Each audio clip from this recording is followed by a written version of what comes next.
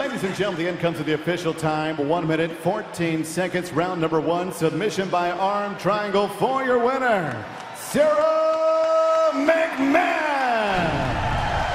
I knew I had the capability of beating her, and I really feel like I had the capability of beating any person they put in front of me. Like, I'm doing so well with fighting. I feel like all the things are clicking, they're coming together. My conditioning's great, my camps are great, my explosiveness, my endurance, everything is really coming to a head and like all converging to be the martial artist that I've had the capability to be for years. For some reason, the arm triangle has been a submission that I'm finding really, really well. And I can finish it from mount. I can almost finish it from someone's guard.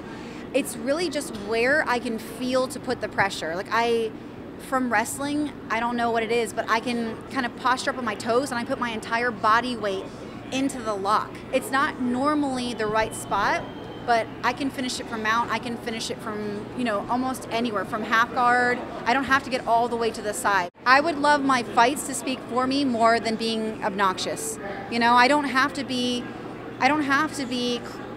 crappy or say degrading things about anybody to say I'm on a 3-fight win streak.